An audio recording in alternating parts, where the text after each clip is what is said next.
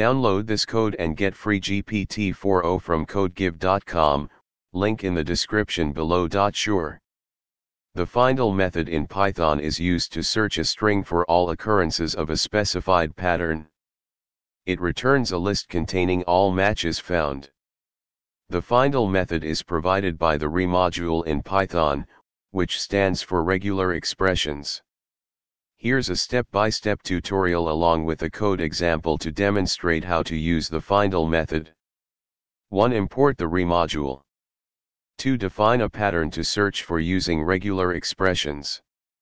For example, let's search for all occurrences of digits in a given string. \d matches any digit, and plus specifies that the digit can appear one or more times consecutively. 3. Use the findall method to search for all occurrences of the pattern in a string.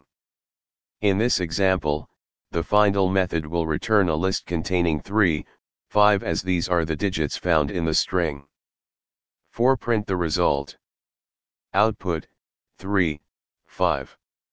By following these steps, you can use the findall method to extract specific patterns from a given string using regular expressions in Python.